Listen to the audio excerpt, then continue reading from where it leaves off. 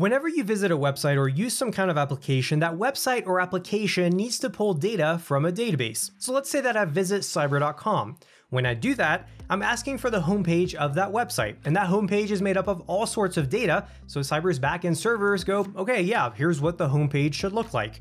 The overall structure of the page comes from the backend and front-end code, but most of the data that you see, like the text, the courses listed, etc., comes from a database. For code to be able to access this data from a database, it has to use some sort of query language. And for many types of relational databases, we can use the structured query language, or SQL for short, also sometimes pronounced SQL. SQL or SQL is a language that was designed specifically to interact with database engines. For example, if I want to pull a list of the 5 latest courses to display on the homepage, my code could use a query that looks a little bit like this. Here we're selecting the name, description, and banner from the courses table, and then ordering by date that the course was published. And after that, we're limiting the results to 5.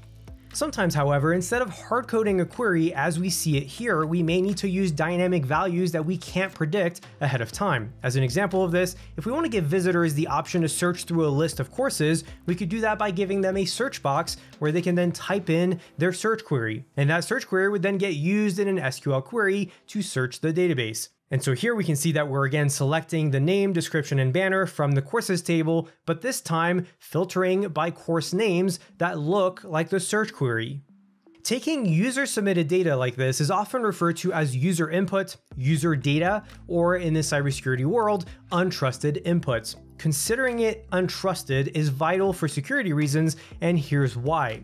If we do not treat input as potentially dangerous, then we can leave our database vulnerable due to SQL injections. The reason is that a malicious visitor could end up crafting an attack payload that completely changes the purpose and meaning of our original SQL query. Now, instead of it running a search against our database, an attacker could submit an SQL injection payload into the search query, such as something like this. We have union select the ID, email, and password from the users table, and then we have a -- in order to comment out the rest of the query, which would instead turn our SQL query into this.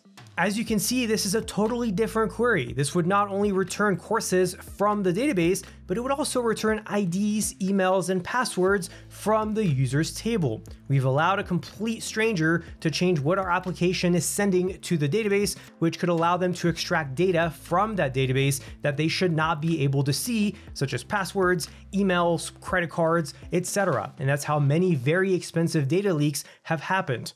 Or, as I've demonstrated in my courses, it could be used to bypass admin logins entirely. SQL injections can have an extremely high impact if security controls are not properly implemented, and this is just one example of how that could happen. But with that said, if you have the right security controls, you can prevent this type of attack, and that's why if I press enter in my search box here, you'll see that nothing bad happens and that the user input is simply treated as regular text. Now, if you'd like to learn more about SQL injections, such as how to craft payloads and how to find vulnerabilities, or how to protect your own code in order to make sure that no one can do this to it, there are plenty of free resources that can help you learn. For example, OWASP has multiple free resources to explain what they are, and they even include resources to explain how to prevent them and how to test for them.